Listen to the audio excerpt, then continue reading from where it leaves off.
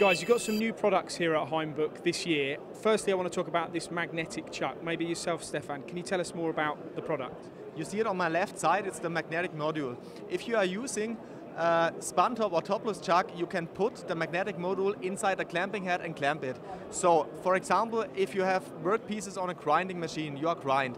So you can clamp these workpieces with this magnetic module. Is this brand new? Did you have anything like this before? No, it's brand new. Here on the AMB, it's the first time that we showed it our customers, and now we will start with this product on the world market. And how quick would it take to install that onto one of your collet chucks?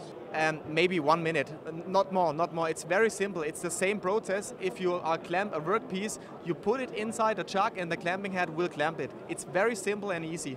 And yourself, Peter, where do you see the marketplace for this? Who would buy this type of magnetic chuck? We see a lot of interest here in the grinding machines. This morning there were a lot of people here. They have grinding machines and they were very, very interested in this. They have the ideal parts for this.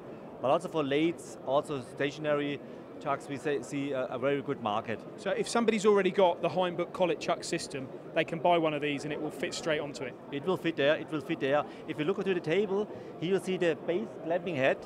You only put this clamping head inside of the chuck, fit this magnet module, that's all.